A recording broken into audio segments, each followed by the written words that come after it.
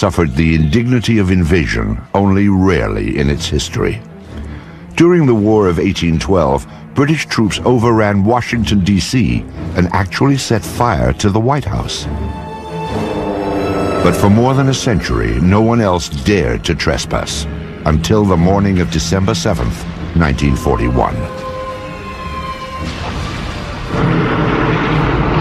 In the end, Japan paid dearly for its ambition, and American armed forces avenged their shame at being caught unawares. With the end of World War II, the Soviet Union emerged as America's most threatening adversary.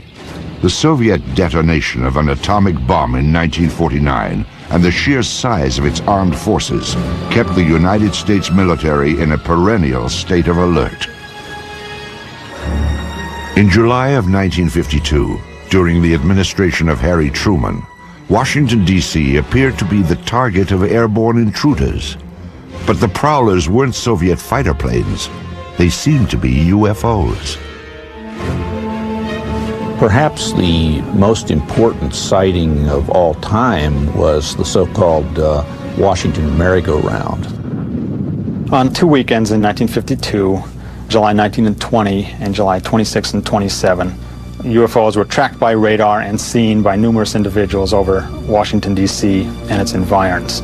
People at Andrews Air Force Base and at Washington National Airport went outside and could actually see objects in the sky that matched positions of blips on the radar scopes. And the net result of it was, for a couple of days there, UFOs seemed to have had their way over the skies of Washington.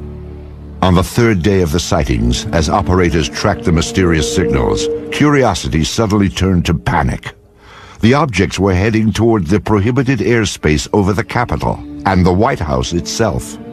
The Pentagon ordered jets from an airbase in Delaware to intercept the intruders. Al Chop was the Air Force's civilian spokesman on UFO issues. He was called to the radar room at Washington National as the dramatic incident unfolded. We were observing about 4 or 5 known flights and about 12 to 14 UFOs. And we saw the flight coming in from Delaware. We could see them on the radar scope, and the moment they came on the scope, all the UFOs disappeared. The fighter planes patrolled the empty skies for some 20 minutes, but there was nothing to intercept. However, when the jets returned to base, the UFOs promptly reappeared on radar. And then when they came back, after the interceptors left, the fact that they immediately came back on the scope, I was very apprehensive. Again, jets were sent aloft. One pilot reported seeing the UFOs, which he described as blue and white lights. Then he reported that they were closing in. We could also see them on the radar scope, and we could see his return and the unknowns grouping around him. And he said, "They're all around me." And then he said later on, "What shall I do?" Well, what could we tell him? After a few minutes, the UFOs pulled back and then disappeared. The standoff was over. However, the extended episode had stunned the nation. That sighting has never been adequately explained. Because it happened in Washington, D.C., it alerted everybody right on up to the President of the United States and caused a national press conference by the Chief of Intelligence of the Air Force to try to calm everybody down. We have received and analyzed between 1,000 and 2,000 reports that have come to us from all kinds of sources. Of this great mass of reports, we have, as of date, come to only one firm conclusion, and that is that it does not contain any pattern of purpose or of consistency that we can relate with to any conceivable threat to the United States. General Sanford went on to explain that the sightings were merely an atmospheric anomaly, an inversion layer. Radar signals had bounced off this layer and picked up ground images of cars and buildings. Somehow, experienced radar operators at 3 different locations had misidentified them as UFOs. The press dutifully took down the story. They bought the explanations. It was still standard practice, and it was for many years, to accept whatever the government said about flying saucers, no matter how foolish it was when you looked at it carefully. The people at Washington National Airport, Ann Andrews, were expert radar people and personnel. They'd been there for many, many years and could easily differentiate between ground clutter and true metallic objects. I mean, if they couldn't, they shouldn't have been radar operators. The senior radar air traffic controller at Washington National Airport, Harry Barnes, wrote his own account of the so-called Washington merry-go-round. He describes the objects as making right-angle turns, as hovering, as reversing their course and moving back upon their path. One radar tracked the objects as moving at approximately 7,000 miles per hour. He had never seen objects maneuver like this in his years of being over a radar scope. He didn't know what they were.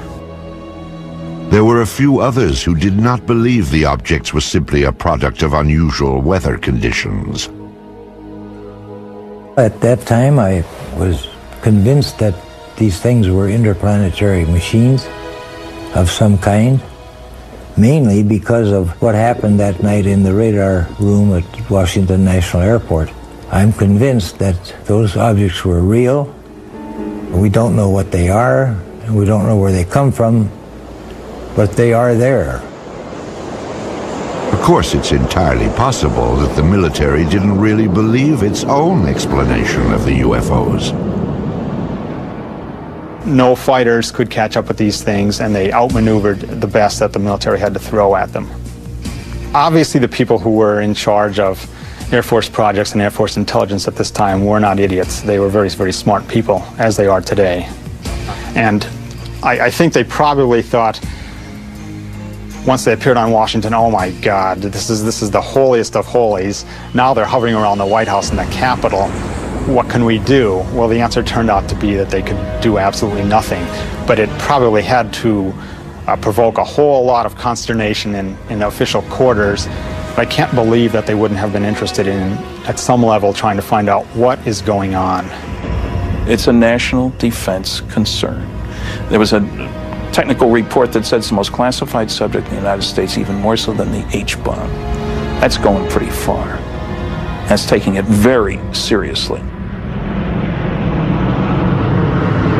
In the decades after the Washington National incident, aerial sightings were reported more frequently and all across the country.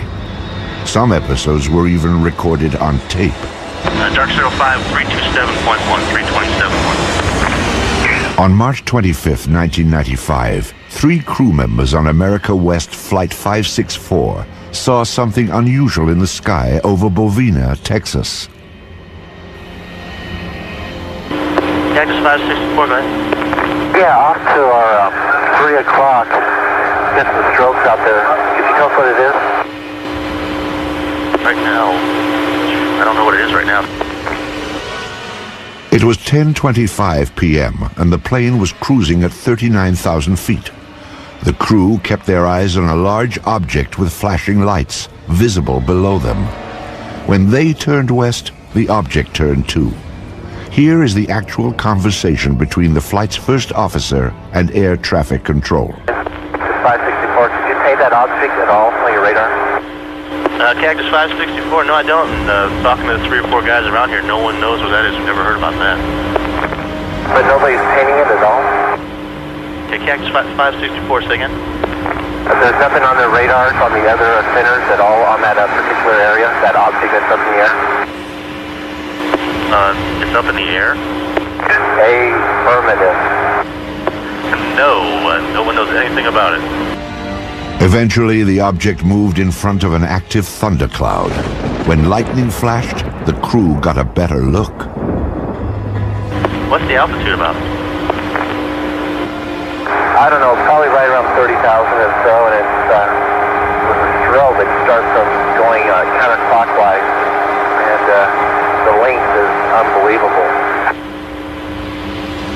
The airline crew was seeing something that ground radar was not picking up.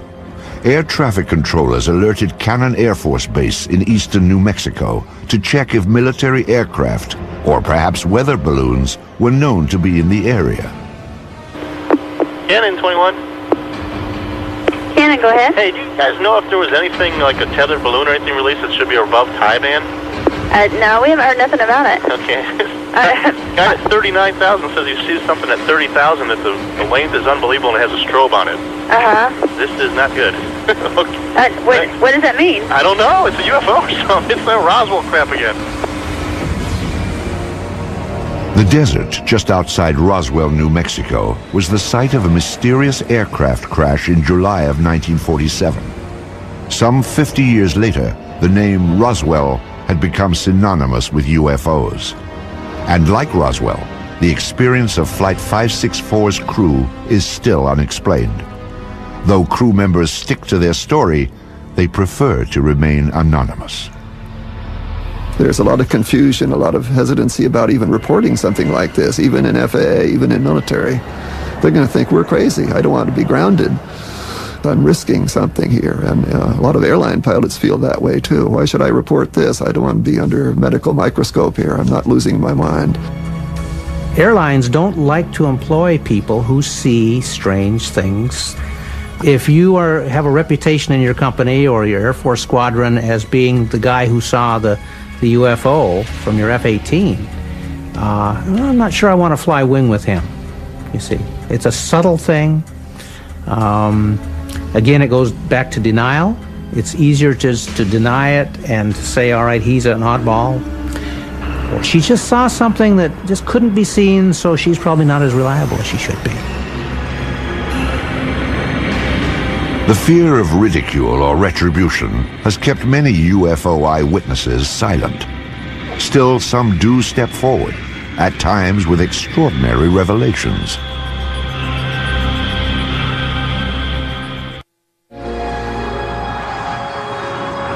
Shag Harbor is a small fishing village on the east coast of Canada. It is a peaceful place where the locals focus on the sea, not the sky.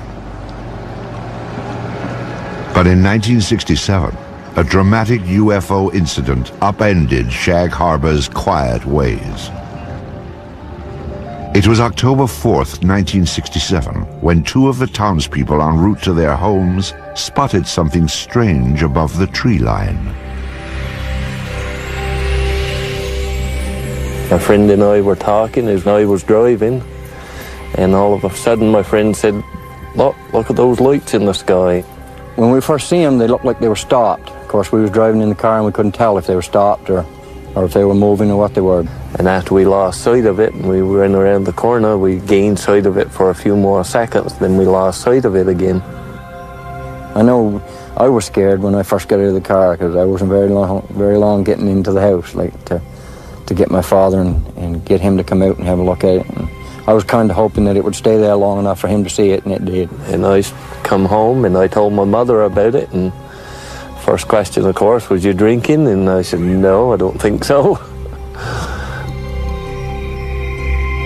Smith and Kendrick weren't the only ones to see the strange lights. Many of the locals watched as they flickered off and on. Suddenly, the luminous object turned on its side and plummeted into the harbor waters. Eyewitnesses rushed to notify the Royal Canadian Mounted Police, or RCMP. The people who initially arrived on the scene, the civilians who were called in to aid the RCMP, concerns were for survivors. Most people saw this thing occur from a distance, and it was initially thought that perhaps it was an airplane crash, but what the eyewitnesses saw, or in this case what RCMP officers saw when they arrived on the scene, there were at least 3 officers on the shoreline that at least saw a pale yellow light moving on the water. They all felt that it was something quite unusual. The RCMP officers were not alone in observing the mysterious object. They were surrounded by a small gathering of spectators. And we all seen it, the police seen it. And everybody was, I guess, startled by it, and none of the people that were there had ever seen anything like it before. I know I hadn't. The The witnesses stood and stared, mesmerized by the strange light on the water. Then, just as suddenly as it had appeared, the light vanished. A Coast Guard cutter was summoned, but local fishermen, already on board their vessels, headed for the spot where the light had last been seen. They were looking for survivors, but the only clue that anything had happened that night was a thick layer of an unknown substance. There was a great bubbly foam, and it was yellow. Nothing I had ever seen before. You couldn't smell no odor or anything, and we went about probably 3 lengths of the boat, and we ran out of it. And we turned the boat around, and came back into it, and we ran out of it again. The foam, like the lights, eventually disappeared. When it was obvious there was no further sign of distress, the search ended for the evening. By the following morning, the RCMP had already made contact with nearby military bases. They were hoping to find a reasonable explanation for what they'd seen. There was none. This left the small town of Shag Harbor to become big news. It's a headline story throughout the North American press and beyond.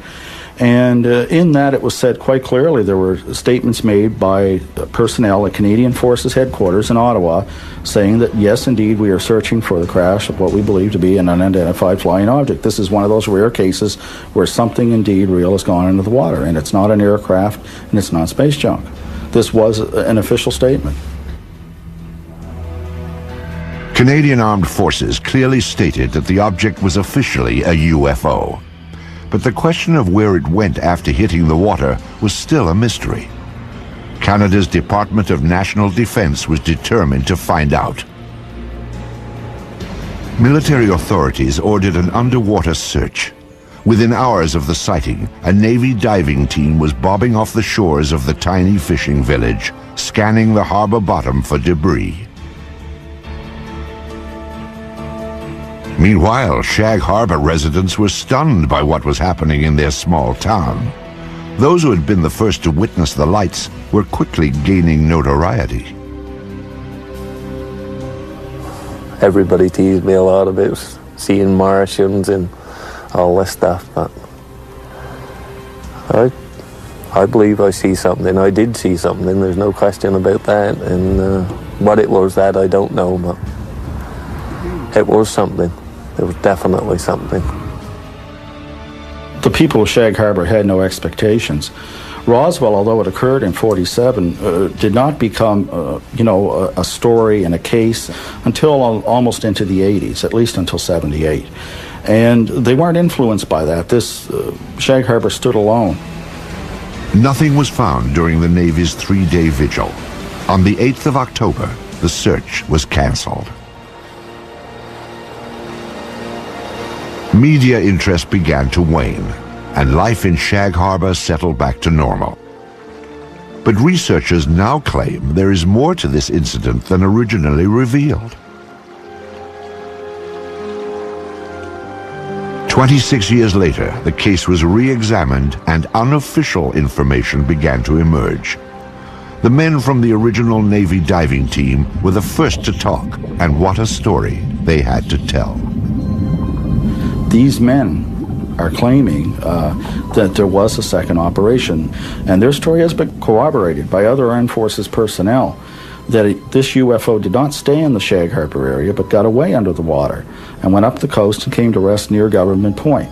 Now, at Government Point, you have a secret base. In those days, it was an American base on Canadian soil. To have an unidentified craft of any type sitting very near this facility and on some of their detection equipment would be a matter of extreme concern. The Shelbourne military base at Government Point is now closed, but at the time of the sightings, it was a first line of defense against Soviet threats. Here, American forces monitored for submarine activity using a sensitive underwater grid. According to the unofficial story, an object triggered the detection device, and a flotilla of Navy vessels responded. From our best information, 6 to 7 ships camped over the object for about a week, keeping an eye on it. Divers went down on it, One diver in particular makes no bones about it that this thing was an unidentified flying object, and there were things on it. And as the men put it, there was still activity in these crafts. And they're absolutely certain that it was nothing from this Earth, that it was a UFO. So this does go beyond the official record by quite a stretch. According to researchers, other eyewitnesses have come forward, making this story difficult to dismiss. So what evidence do we have of this happening? We have 3 to 4 people that tell us the story that this did happen.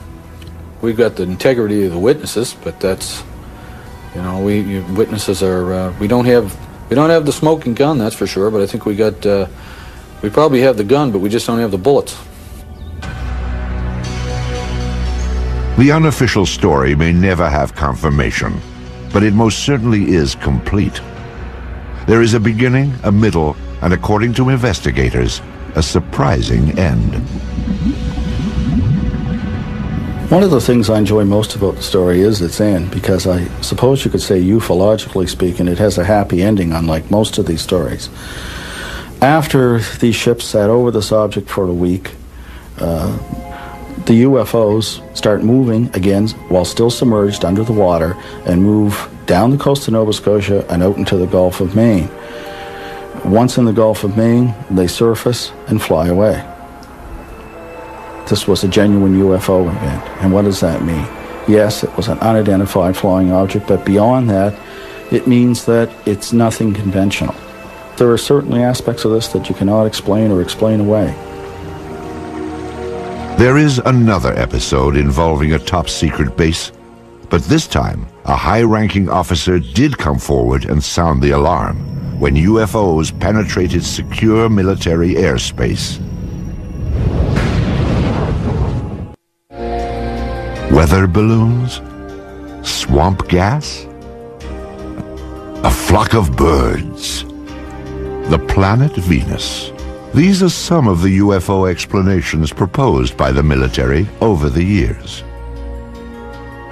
Ironically, some of the most unusual UFO episodes have been reported by military personnel, perhaps because they are trained to carefully observe their surroundings.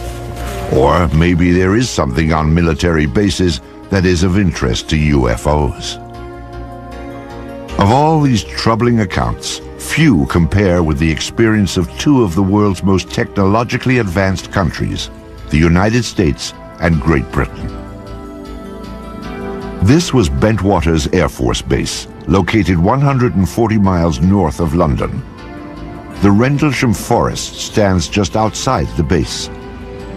Bentwaters is now abandoned, but before the Soviet Union broke apart, it was a hub of top-secret activity. This was a joint base, shared by both the United States Air Force and England's Royal Air Force.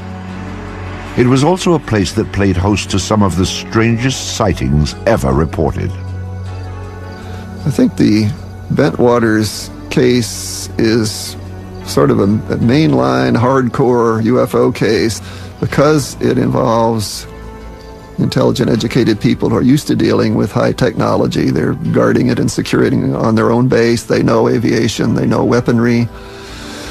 With security police who are trained to be good observers, they have to write all kinds of reports and defend what they say. And these people were puzzled, totally baffled by what they observed. During the Cold War, Bentwaters was the largest tactical fighter wing of the free world. Perhaps its most noteworthy period came in December of 1980, when both the military and the local townspeople watched a dramatic UFO episode unfold. Some say it even rivals the Roswell incident of 1947. It was a cool, clear winter night, when suddenly unfamiliar bright lights were spotted in the sky. They sort of went up and down and moved sideways. They went this way and that and moved about. And this was fascinated. So I opened the front door and walked out into my front yard and to get a better view. and so my house was right at the end of the runway. So I stood there looking at them, and I thought, it can't be aeroplanes because they'd landed in the forest. Suspicious activity around the top-secret Bentwaters Air Base was always closely monitored. That night, neighbors could tell that they were not the only ones to experience the unusual episode. I stood there for a few minutes to see what anything else would happen, and I could hear the commotion on the base. The wind was in that direction. I could hear people shouting, calling, and vehicles start up, and I wondered what the commotion was. 3 military patrolmen had also reported unfamiliar lights shining from within the forest. They requested and received permission to investigate beyond the base perimeter. As required, the 3 military police officers filed a report about what they'd seen. I went in to collect the police blotters, the activity from the previous day and previous night, and the desk started laughing when I walked in. And I knew something interesting happened, and he told me by name the 3 individuals and said they were out in the woods chasing UFOs all night, and laughed, as though he didn't believe it. The sighting became a hot topic on the base. Though it was a source of amusement at first, the incident was taken somewhat more seriously as the hours ticked by. There was concern in the powers to be, so to speak, on the base, not so much from the incident that occurred, but the ramifications and the distraction, I guess is the best way to put it. Because a lot of those security policemen were guarding some very, very important materials and had a very, very responsible job. In order to get the base back to normal, the military brass dispatched a team of their own police to investigate. They hoped to find a reasonable explanation for the strange lights. But what they found only heightened concerns. The next day, several of the police went out to the area and did find indentations on the ground, and they called the British PCs, the British police, who came out and wrote it off as hens nesting and rabbits burrowing. The interesting thing is there were 3 depressions which were equal distance apart, and they were all the same diameter, and the ground had been depressed the same depth. Quite interesting. But the story did not end there. 2 nights later, the object returned. An American military team responded, setting out towards the forest. This time, investigators brought a Geiger counter to check for radiation, plus cameras and a tape recorder. Here is the actual recording of Colonel Halt as he encountered the mysterious object near Bentwaters Air Base. I saw a yellow tinge in it too. Weird. It appears to be maybe moving a little bit this way. Yes, it's better than it has been. So, it's coming this way. It is definitely coming this way. The pieces of it are shooting off. There is no doubt about it. This is weird. Suddenly the object, the red object, started dripping like molten metal, just like coming out of a crucible. It dripped for, I would say, several minutes and suddenly exploded. There was no sound, just a poof, and broke into multiple white objects, and they all disappeared. We were very puzzled at that time. We really didn't know what to think. In the forest, the military squad detected some unusually high radiation levels. However, they found no other evidence to explain the situation. Then, the team observed a stunning display of lights in the northern sky. The dazzling lights proved to be a mere prelude to the stunning object that appeared in the southern sky. Suddenly, the object to the south approached at very high speed, stopped, I would say a quarter, half mile above us, I can't really tell for sure, and sent down some type of a beam that fell right at our feet. It wasn't like an ordinary light that fans out. This came down straight like a laser beam. Illuminated the ground, a small circle, 8, 10, 12 inches in diameter, probably for about, I'd say, 10 seconds. Well, I was very concerned then. Are we getting a signal? Are we getting a warning? Or was this some type of a weapon that hadn't gotten us yet? Just as suddenly as it appeared, it clicked, disappeared. 3 hours later, the UFOs were gone, but mass confusion had taken their place. We were sure nobody would believe this, and I say we were all thinking, wow, how are we going to cover this up? You know, what are we going to tell people? We can't tell the British. We can't go back and tell our bosses. They'll think we've all been out here in the woods drinking or something, which wasn't true. But there was great concern. At the risk of ruining his reputation, Colonel Halt reported the incident to a superior officer the next day. He then turned in his audio cassette from the night before. After a staff meeting, the officer asked Colonel Halt to discuss the matter with the British liaison. The liaison was out of town, so Halt wrote a memo. I wrote a memo which has become somewhat public, I guess, and kind of cleaned it up a little bit and abbreviated what happened. Later in the night, a red, sun-like light was seen through the trees. It moved about and pulsed. At one point, it appeared to throw off glowing particles, and then broke into 5 separate white objects, and they disappeared. I expected a phone call or somebody to drop around to see me real soon. Nothing happened, and nothing happened. You know, days turned into weeks, and I kept asking, well, you know, is there any interest? And finally, it just became a non-issue. Bentwater's commanders were content to let the matter drop, or so it seemed. But subsequent events would suggest that both the British and the American military regarded the incident at Bentwaters with the utmost gravity.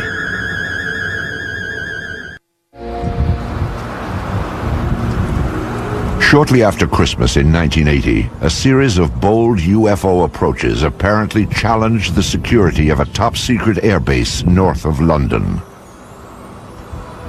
Lieutenant Colonel Charles Halt, deputy base commander of the joint American-British outpost, was among the eyewitnesses.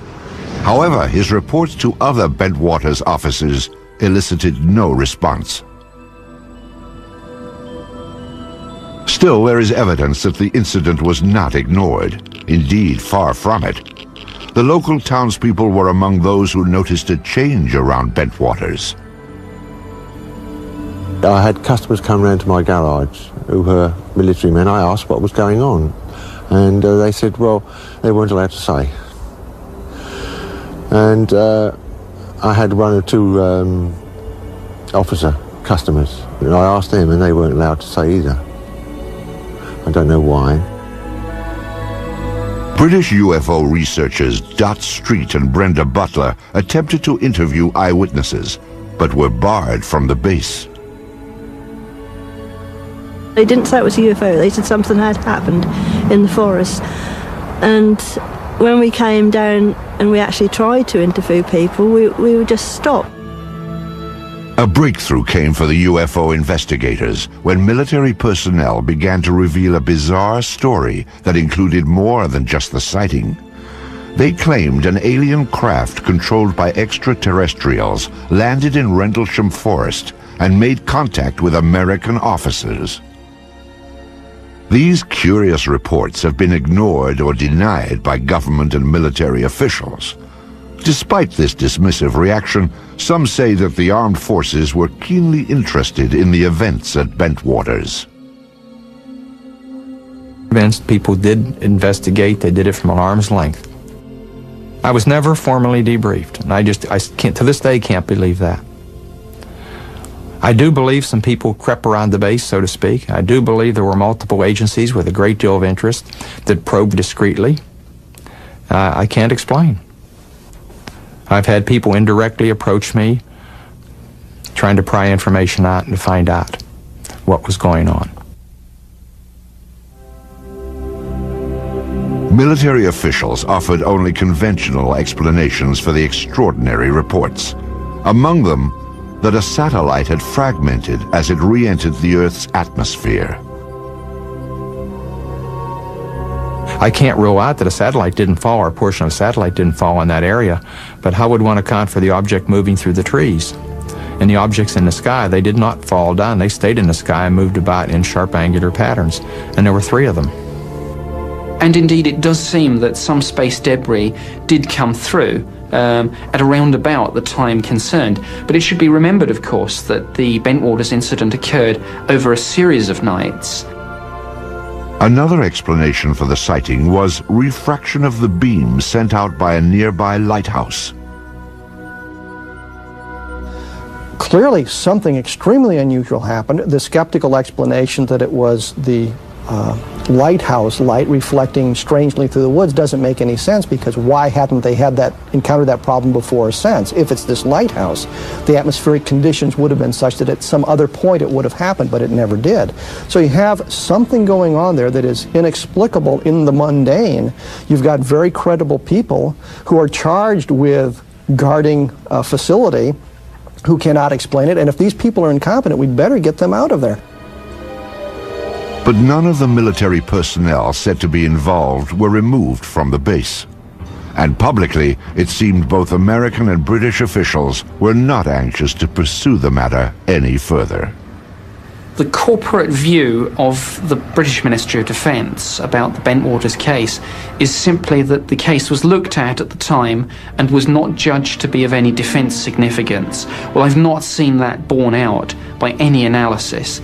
It certainly seems to be an example of bureaucracy gone mad if you have something like this happen and people blandly say it's of no defence significance.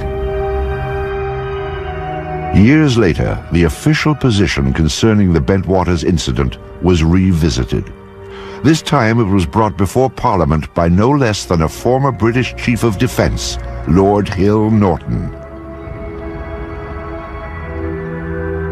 Either the Americans, and indeed the deputy base commander, were hallucinating, or they believed that something had landed there, and they had taken photographs and records of it. In either event, it must be of interest to the defense of the United Kingdom. Despite such pronouncements, the military kept quiet about the incident at Bentwaters. Oh, there's no doubt in my mind it was some type of a cover-up.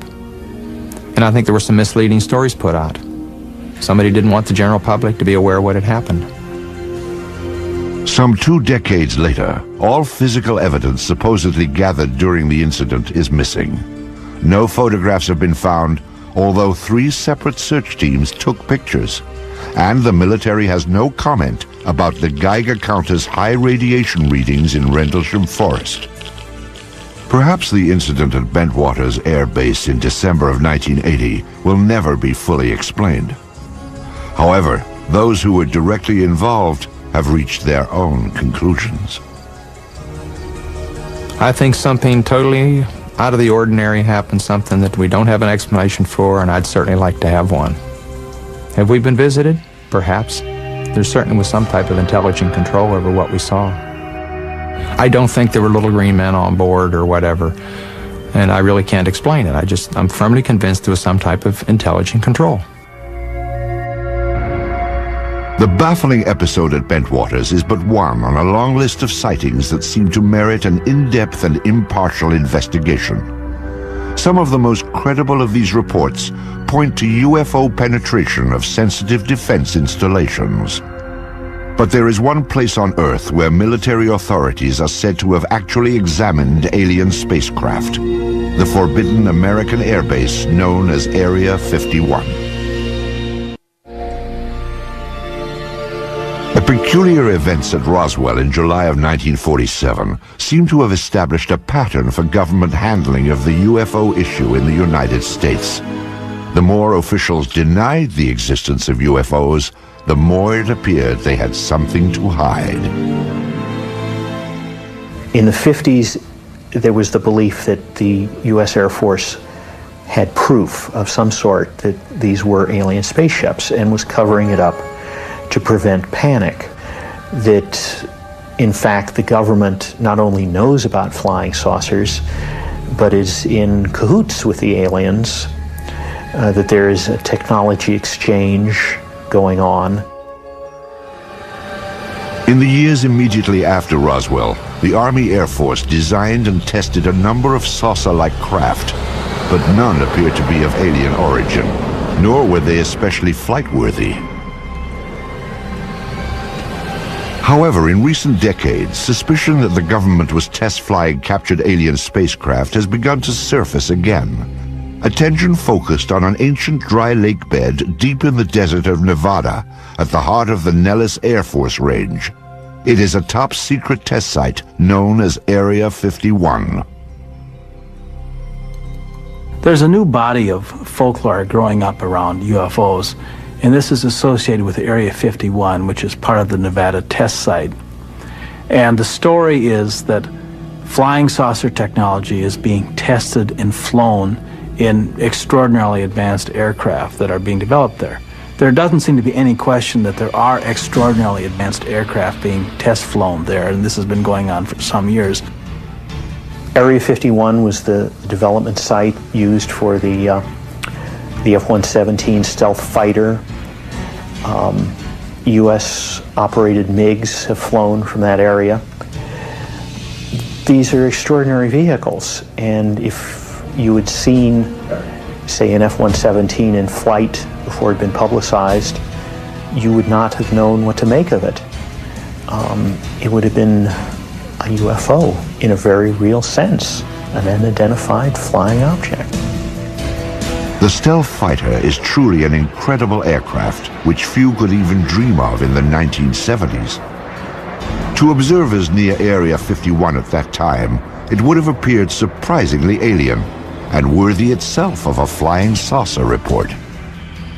What's really interesting is that as long ago as 1947, people were reporting the boomerang-shaped UFO, which now looks very much like what is being flown as part of the stealth technology. It is interesting that certain kinds of aircraft that undeniably exist look very much like what people reported as UFOs for many years. Some believe that the source of such technology is alien. If it is, then many trace the source back to Roswell in 1947 and the government's supposed cover-up of the spacecraft that crashed there. The sensational UFO stories associated with Area 51 have made this remote site a mecca for the curious. Visitors to this spot are monitored from the restricted airspace above and by ground vibration sensors that detect their unwelcome approach. The surrounding mountaintops hold still other devices that scan for any movement below. Once they are alerted, private security forces move in to discourage the curious from getting closer. For those who defy these measures, trying for a glimpse inside, there is one last chilling warning. Deadly force will be used if you come any closer. Persistent rumors about alien technology prompted the investigative arm of Congress to reopen the Roswell case in 1994. The General Accounting Office, or GAO, searched for all records related to the events of 1947 and then issued a report on their findings. The General Accounting Office report is brief, like most of their reports, and it simply describes what they did to try to discover what happened in Roswell, which was contact the usual suspects, the CIA, the FBI, the National Security Agency, and so forth, and ask if they had information on Roswell, and ask to see certain records there. But essentially, they couldn't find any documents on Roswell at all, period. In fact, the GAO revealed that every document relating to Roswell had been destroyed illegally. When you really look carefully at the phenomenon, there's no question that some UFOs are alien spacecraft, that some government officials have known this since 1947, and this is the biggest story of the millennium. Also, I think we need a new generation of journalists who will give this story the attention it deserves. If we spent 1/10 the effort that was spent on Monica Lewinsky on getting to the truth about flying saucers, we all know what was going on in 6 months. Who was responsible for destroying the Roswell papers? No one has yet been named. But now the years are passing, and those who hid the truth about UFOs may never be identified. Perhaps the more important question is, what were they trying to hide?